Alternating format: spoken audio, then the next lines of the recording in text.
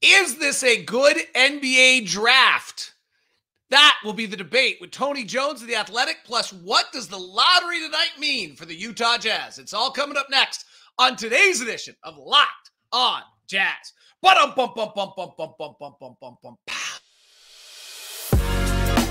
You are Locked on Jazz, your daily podcast on the Utah Jazz. Part of the Locked on Podcast Network, your team every day.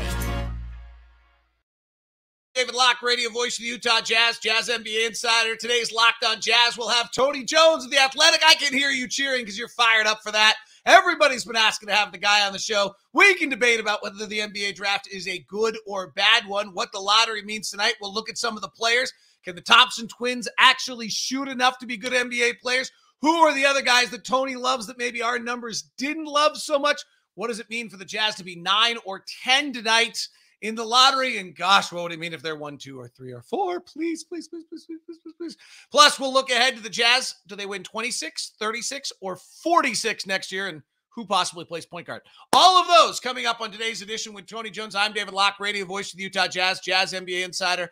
And this is Locked on Jazz, your daily podcast on the Utah Jazz. Give you insight, expertise, geeky numbers, lots of them, and hopefully making it way better to be a Jazz fan. Thank you very much for making Locked on Jazz your first listen of the day. We are free, available on all podcasting apps as well as on YouTube. Subscribe, follow, hit the bell button on YouTube so you get notified right away. And thank you very much for all you that are everydayers. Today's show is brought to you by Game Time. Download the Game Time app, create an account, use the code LOCKEDONNBA for $20 off your first purchase.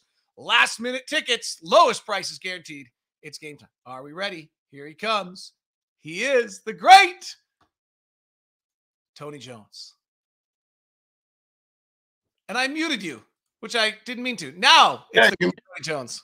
So you just didn't even want me to talk. I wouldn't say great though. I would just say Tony Jones. Well, I think you're great. I mean, if we needed to talk, we do have BetterHelp as a sponsor. So, I mean, depending what you need, you let me know.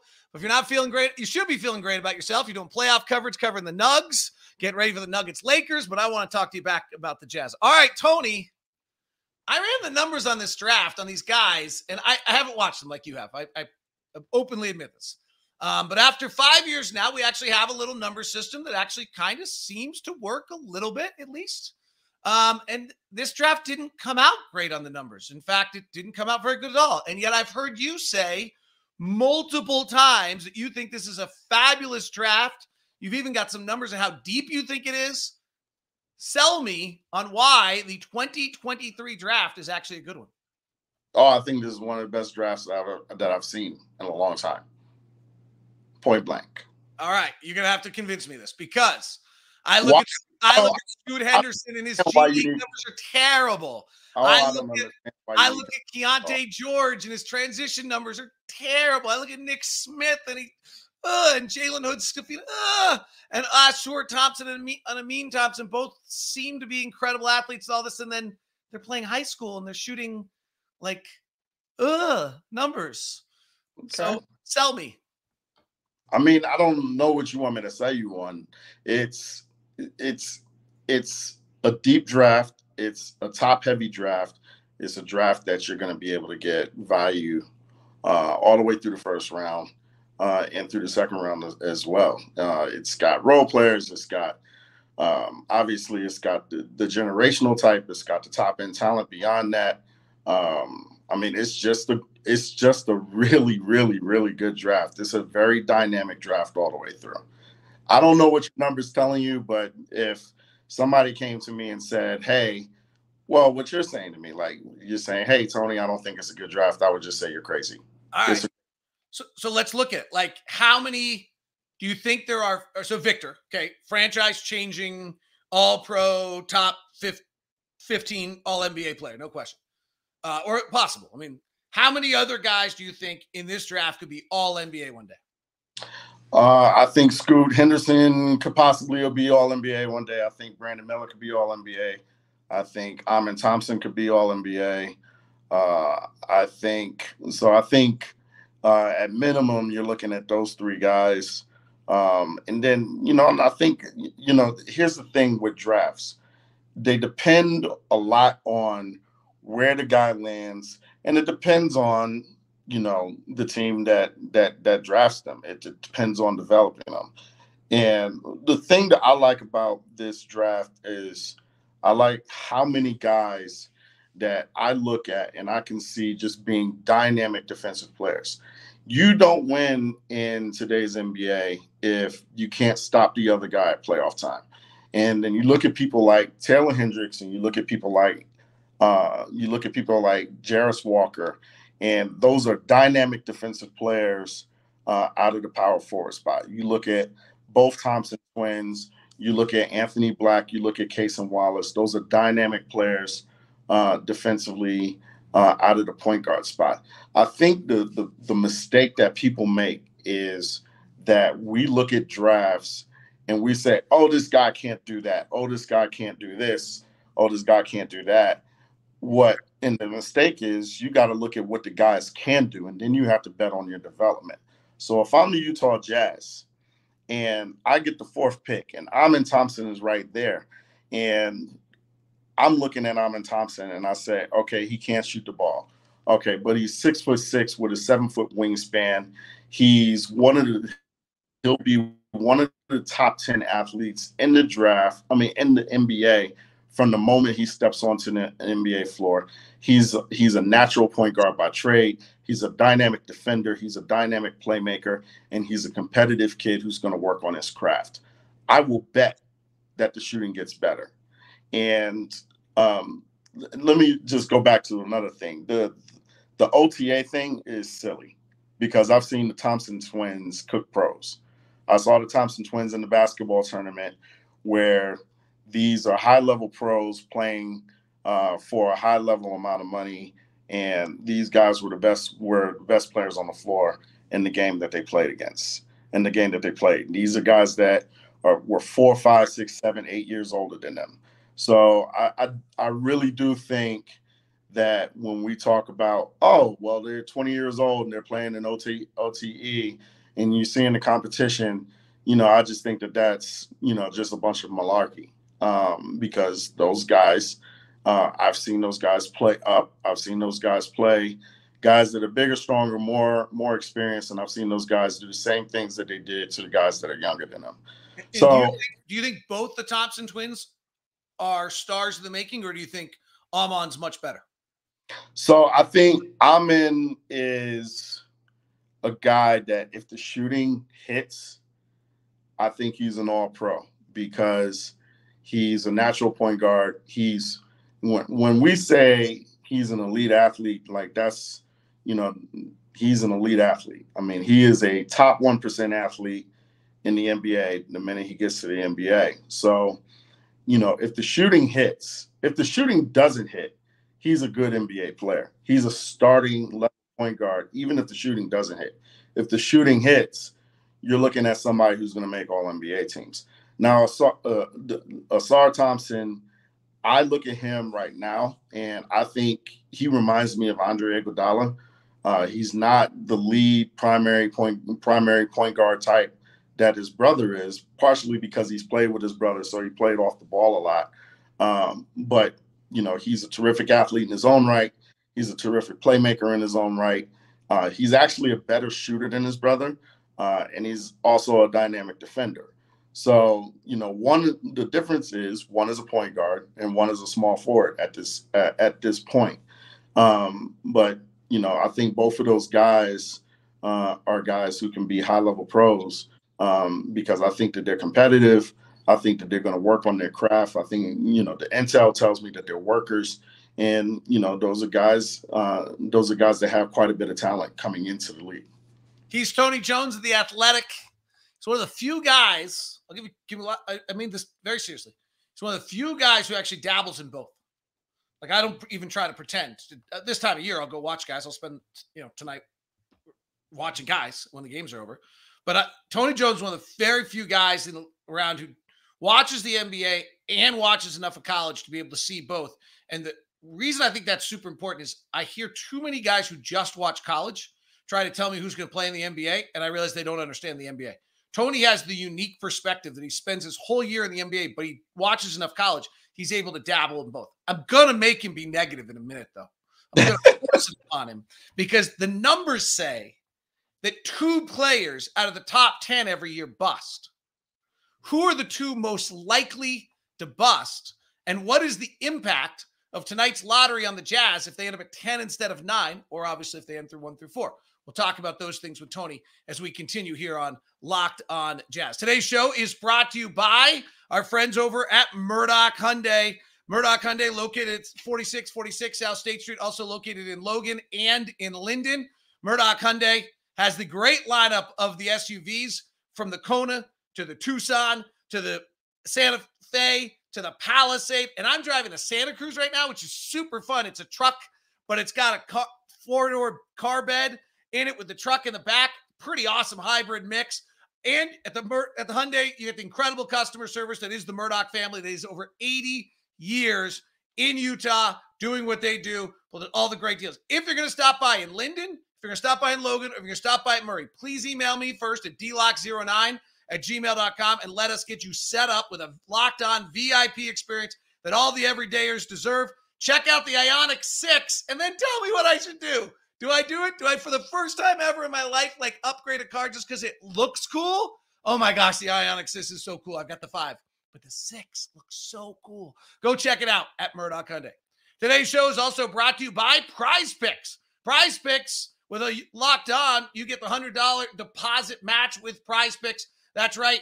First-time users, download the Prize Picks app at prizepicks.com or go to your app store and download those Prize Picks. Use the promo code Locked On, and you get yourself a $100 deposit match up to, well, $100. Plus, right now, every day, the NBA playoffs, Prize Picks will select one person to have a chance to be a millionaire. One entry placed after 8 a.m. Eastern will be randomly selected each day. Whoever's placed this entry will be given a 6-pick flex with the following payouts: 6 for 6, $1 million; 5 for 5, $80,000; 4 for 6, $16,000. Full details can be found at prizepicks.com/million. You must opt in at that link to be eligible for the $1 million entry. It's all at Prize Picks. Remember, promo code Locked On gets you the $100 deposit match.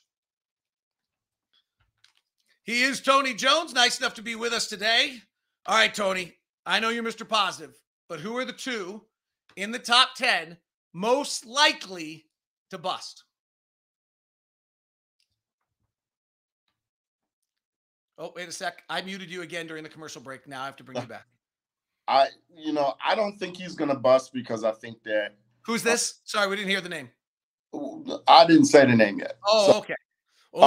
A little suspense, a little like a little creative writing here from Tony Jones. I don't think he's going to bust because I don't think that. I think he does too much, and he reminds me a lot of Josh Giddey, who has turned out to be a really good NBA player. But I can see the worry around Anthony Black, and it's not so much that he can't shoot. He's different from the Thompson twins because. Right? The Thompson twins can't shoot, but they eat up space if you gap them, and they just finish over you. And they have the athleticism to finish over you, and they have the athleticism to finish around the rim. The problem with Anthony Black is that not only is he not a shooter at this point, but he's a reluctant scorer, and he's reluctant to look at the basket.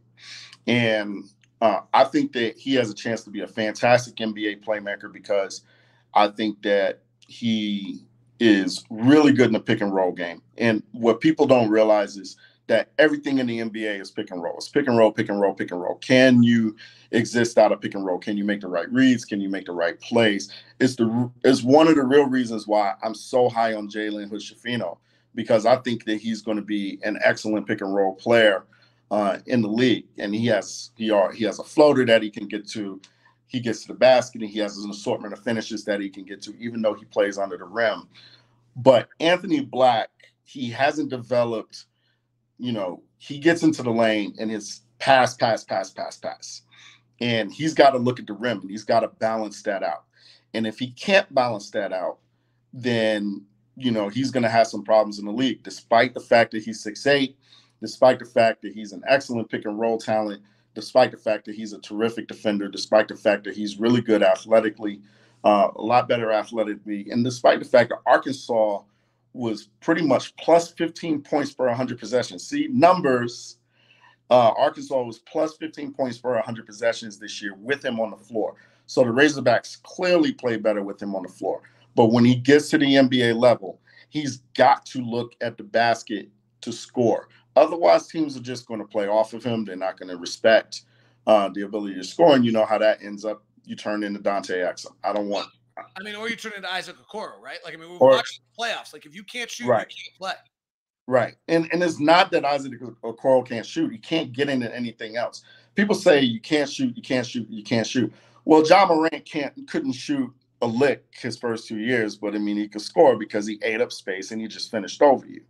And, you know, when he gets into the lane, if you can't shoot from above the arc, then you have to have something you can get to. So if you have a floater, get to your floater. You can score that way. It's like Chris Dunn. Chris Dunn can't shoot above the arc, but he gets to his floater. He found a way to play offense in the NBA.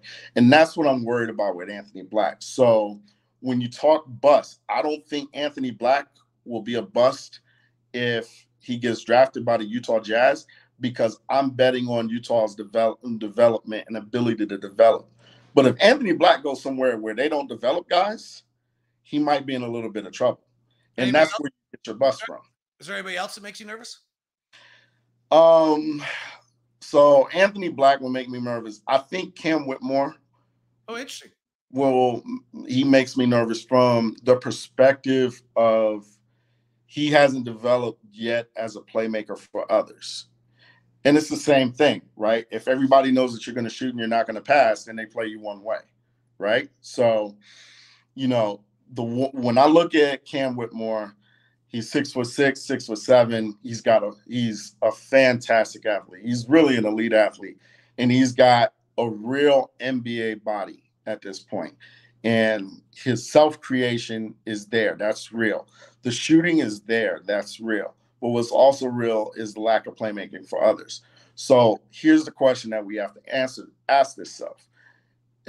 ourselves. Is this a product of him playing not for Jay Wright and not playing with, you know, teammates who could put the ball in the basket, playing for Kyle Neptune, who, you know, Villanova really struggled offensively in that system, or is it the fact that he doesn't look for others?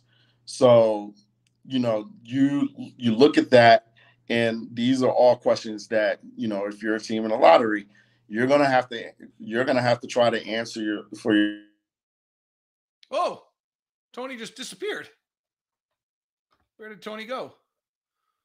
Some great stuff from Tony so far. We'll hit pause right here and see what happens to bring him back. We still have got some more things to discuss. So we'll see if we can find out more with Tony Jones ahead, because he just is in a hotel, and the hotel he just evaporated. Oh, he's back. You evaporated into thin air right there and disappeared. And I was like all prepared to bring you back. All right. I think we got a good answer on Cam Whitmore there. I think we got a good answer on Anthony Black. So let me move to the next question, just because it's too hard to kind of continue when that happens. If the Jazz slip to 10, I think it's an interesting discussion if you're a Jazz fan, by the way. Are you willing to slip to 10 just to screw the Mavericks? And instead of being 9, if the Jazz slip to 10, is that a big deal? Is there a breaking point somewhere in this draft if the Jazz end up 10 tonight instead of 9? I think it's a deal because I think there are 9 terrific prospects like Victor Wembanyama, Scoot Henderson, Brandon Miller, the Thompson twins, Jarris Walker, Taylor Hendricks, Anthony Black, Cam Whitmore. Those are 9 guys that if the Jazz got any one of those 9 guys, I'm like, okay, you've got a guy that has that if everything goes right, like if everything hits, that guy is a star. Now, obviously, things don't always go right. Things don't always hit. People don't always turn into stars. But there are 9 guys that I think that if everything hits right, you've got a star. And so if the Jazz slip to 10, here's the thing. I like Cason Wallace quite a bit. 6'9" wingspan, terrific defender, knows how to play offense, can pitch it, gets into the lane, has a floater to get to, and he's a Kentucky guard. Kentucky guards typically show well and fare well in the NBA. You know, Shai Gilgeous-Alexander, Devin Booker. The list goes on and on. So, Casey Wallace would be a 10. And then, I have Jalen Hood-Schifino at number 11 on my board. I know that people don't look at him that high, but I have him around number 11 on my board. And then after that, it's just kind of, first of all, I think Leonard Miller might get up and get into 12. Kobe Buffkin out of Michigan can be up there as well. But, then after that you're dealing with not a consensus, but, just how people feel about a certain prospect. So, I think if you're 9, if you're the Jazz, I think that you're really safe. I know some people have it at 8 because they don't buy Anthony Black. I buy Anthony Black. But if you're 9 for me, I think that you're absolutely fine if you're the Jazz. There's also a level, if you're 10, you might be fine because somebody jumps, right? Somebody slips. Like it's not right. It's unlikely right. that it holds to that order in that sense. If the Jazz get 2, who are they taking? I still think, I think it's closer than people think, but I still, Scoot Henderson would be in the poll because I don't think that you can, pass up on that kind of dynamic at point guard. I mean, he's a dynamic athlete. I think one thing that people overlook with Scoot Henderson is how big his hands are. He's got John Stockton hands. And the shooting has come around to go with the athleticism, and this guy is a dog. So, I don't know if you can pass on, getting a guy to be your franchise point guard for the next 10 years. He's Tony Jones. We'll talk about the Jazz upcoming season. 26 says 35, but I meant 36 or 46 wins for the Jazz next year.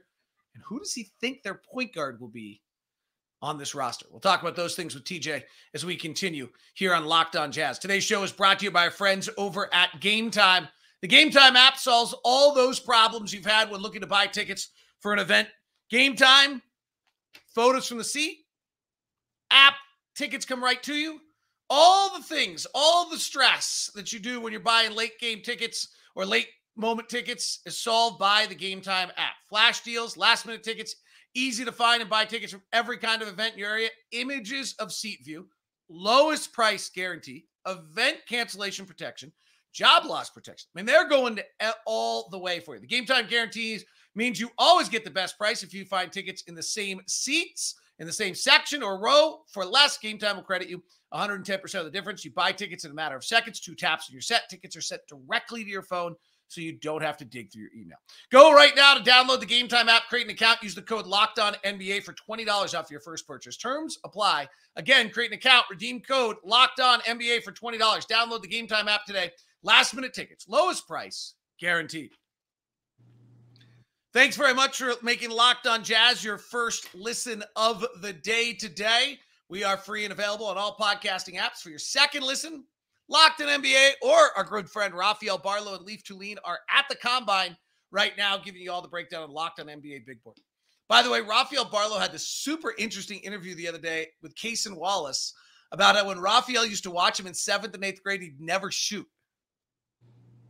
I'll tell you what, Rafael puts in a lot of work, and I respect the heck out of the work that he puts in, not only around this time, but he's done it, all year, all year. And I've had, countless conversations with him over the course of the year about prospects that we like, prospects that we don't like, whether we're lockstep on a prospect, whether we disagree on a prospect. So I have a ton of respect for what he does, and he's just doing a terrific job.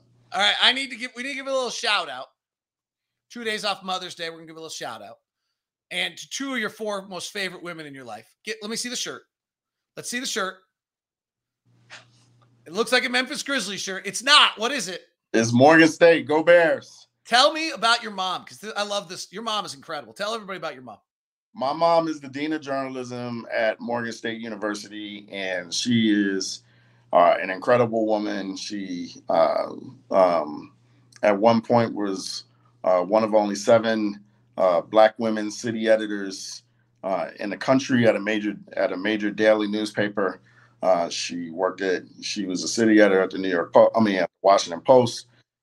She worked at New York Newsday. She was a managing editor at the Milwaukee Journal-Sentinel, and now she's imparting her wisdom on the next generation as she leads the Morgan State journalism department. So shout out to Jackie Jones, and happy Mother's Day, and I love you. And your daughter's there right now as well, under the watchful eye of Grandma, which is pretty sweet. My daughter is a freshman at Morgan State, Kelsey Jones, and she's a part of the journalism department. So shout out, Kelsey. Pretty awesome. I love that. I love it. All right. Oh, but I got to tell you, so shout out to my daughter, my 8th grader, Courtney Jones, who will graduate from the 8th grade from St. Vincent's School, class of 2023, on Friday. So I will cover games 1 and 2 of Denver, Los Angeles, and Denver. I will fly home on Friday to be with the family to celebrate Courtney, and I will fly to Los Angeles in time for Game 3 on Saturday. I'm glad you're doing that. Good for you. Congratulations. Great family. Good stories. Love it. Jazz win 26, 36, or 46 next year? Heading into the offseason, I'm looking at them at 36, but depending on what happens in the offseason, there's some upside from there. I happen to think that Walker Kessler means a lot when it comes to winning, especially in the regular season. I don't know what it means in the playoffs, just because of the nature of rim protecting bigs and how teams are able to scheme against those guys, scheme against that archetype in the postseason. But if you play Walker Kessler 77 games or 75 games or whatever, and he plays 30 minutes a night for 75 games, I think the Jazz are going to win a lot of games. A lot to that. I've said 26, and just hear me out. So, and it's not, I've said 26 while understanding that Will Hardy, Walker Kessler, and Lauri Markkanen might be too good for 26. But my thought is that I don't know who starts for point guard for the Utah Jazz, but let's say it's Chris Dunn and that they draft Case and Wallace. Okay. Not a crazy concept. And that they draft 16th pick as a power forward, or maybe they draft a power forward with 10. They draft Keontae George with 16. By the 41st game of the season, I think there's a chance the Jazz are playing 2 rookies and 2 second-year players in their rotation with Lauri Markkanen as your primary rotation. If you do that, nothing wrong with that. I actually think this is good. There's nothing, make sure I'm clear, like just because I actually think this would be maybe the right thing to do. I think you end up winning 26 games. Well, I think the pushback from that is that they did that this year and they were too good for 26 games. Okay. They also did this with Jordan Clarkson and Mike Conley, and there were a lot of veteran, like they had a lot of games played when the year started, and they had a lot, like I always look at the beginning of the year, who has 240 minutes of action or not, right? Does your roster really have 240 minutes? They were close. I mean, minus Rudy Gay, I had them at like 226 when the year started as NBA rotation minutes. There's a chance they're far below that next year. Just rookies generally get counted as like close to 0. So let's go through the rotation that we reasonably know will be there. And I don't think we can include Chris Dunn because he's got to make the team. So who's your point guard? So what we reasonably think is that Taylor Horton Tucker will pick up his player option, and because that's $11 million, and that's a lot. He will. See, that's interesting. You probably know more than I do. I thought he might not, because I don't think he ever gets a 30-game stretch again in his career where he played as much as he just did. Well, I think $11 million is a lot to leave on the table as a player option, and I think that he showed enough this year that even if he doesn't play next year, he's going to be in the NBA. He's 22 years old. Right. So let's say Taylor picks up his player option. Let's say Ochai Agbaji makes, a regular rookie sophomore leap. Then the question is, is Lauri Markkanen he didn't make All-NBA, but he had an All-NBA year. Was the All-NBA season, is that real? 100%. I gotta say, I didn't see anything in this season.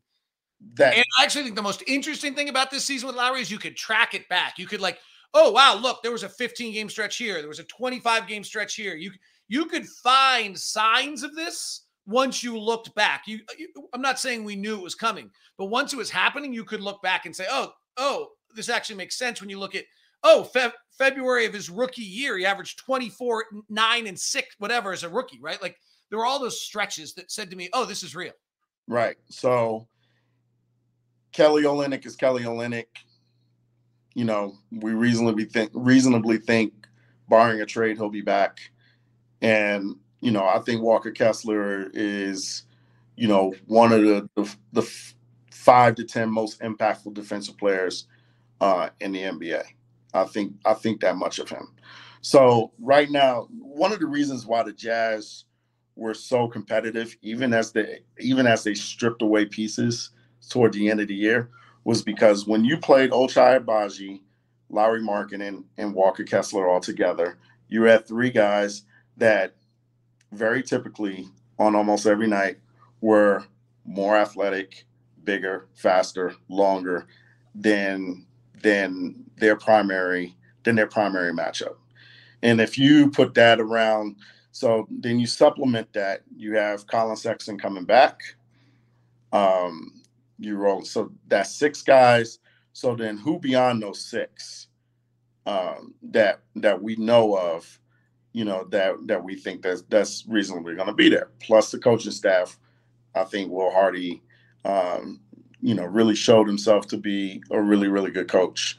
And also you took him away from the Celtics, and you've seen, you know, some of the struggles that the Celtics have had in that area as well. So, you know, I just think that, you know, I think that the Jazz are going to try to win next year. I don't think that, you know, this is, you know, I mean, obviously everything is development, and development is not linear, but it's not going to be, you know, one of those youth movement things. But let's say they get lucky and Taylor Hendricks slips to 9, because I think Taylor Hendricks might go 5. You know, then all of a sudden you have Taylor Hendricks, then you take 16, maybe you take a Jalen Hood-Schifino, maybe something like that. But the point is, for me, I just think that there's just too much there for them to be 26. I would put their baseline at 36, and, you know, I think that the Jazz are going to be active in a lot of trade discussion just because of how many assets that they have. And I think that around the league, I think there's going to be a mandate for teams around the league. Not a mandate, but I think teams around the league are going to try to stay under that or get under that second tax apron in time so that they don't get dinged in the future. So I think the trade market is going to be crazy this summer, and I think that the Jazz are going to be right in the middle of it. I want your quick thoughts on one last player, and the lottery could have a big impact on this. I'm super intrigued by Jalen Suggs, because Orlando has too many guys. They kind of turned it to Markelle Fultz. They turned Suggs into like a Royce O'Neal-like wing who just stood there for the last half of the season. He's had his shooting in his first 2 years is so bad that you actually cannot find a historical comp of a player that actually turns it around and gets better. And yet something about him when I watch, like if I was, I think I might like do everything I could to go get him. Like there's something about him that I am super intrigued by. This is a wild card. This is kind of my like pet peeve, my pet project here. What's your thought on him as a player? I would acquire him if I thought that I could play him at point guard for 70 games a year. I don't like him as a 2 guard or small forward or wherever Orlando was playing him. I like him as a point guard. And so the thought is, if you reasonably think he's a point guard, then go get him. And if you reasonably don't think he's a point guard, then there's no reason to have him on your roster. Orlando clearly does not think he's a point guard. Right. And yet they still have him on the roster, and but that's because they drafted him 4th. So if you second draft him, would you trade the 9th pick for him? Oh, absolutely not. Oh. No. God, no. His value is not as a ninth pick. You I trade don't. 16th pick and a future for him. No. I would just go ahead and draft somebody and try to develop that person. Because Orlando can't give him up for less than that because they got to save face, right? Yeah. So you might be stuck with him. Go ahead. Good luck in those extension talks. Right. No, I mean, Orlando gets off him so they don't have to do the extension, right? So they get off him so that it's not that they're, because you can't like not pick up the extension on the number 5 pick of a draft. You don't have a choice. You have Right. to, unless it's like Jahlil Okafor, I guess is probably the last one that didn't get picked up that early. Did he not get picked up? No, he did not get picked up. You're right. Yeah, I think he's the last one. So, all right, TJ. They drafted Embiid, and Embiid popped. Right. All right. I said you were great to start. You fulfilled that standard. Thanks for your time. I miss seeing you. Miss you too, my guy. We should go to lunch or do something before September or October because it's nice to see you. Congratulations to your daughter for her graduation. I'll be the one crying in the corner for the graduation a week later. A lot of crying in the corner a week later when I have to say goodbye to mine. So I feel you. And have a great one. Enjoy the Denver, LA series. Denver and how many? I mean, I'm not so. Let's say 7. I'm going 5. You're going 5? I don't think it's close. I don't think it's going to be that easy. All right. We'll see. Usually I'm wrong. You're right. So we'll see. He's Tony Jones. Enjoy it tomorrow. We'll be reacting to lottery. Remember, 6 o'clock tonight, Locked On NBA lottery party, getting voted off Survivor Island when your team shows up. And remember tonight, the key thing is you want to hear everybody you're supposed to hear up till 9, and then you don't want to hear Utah. Don't want to hear Utah at 10. You don't want to hear Utah at 9 either. You don't want to hear it. And when you don't hear Utah at 9, start screaming and going crazy and going bananas and then recollect and start dreaming of Victor. Have a great day. Talk to everybody later.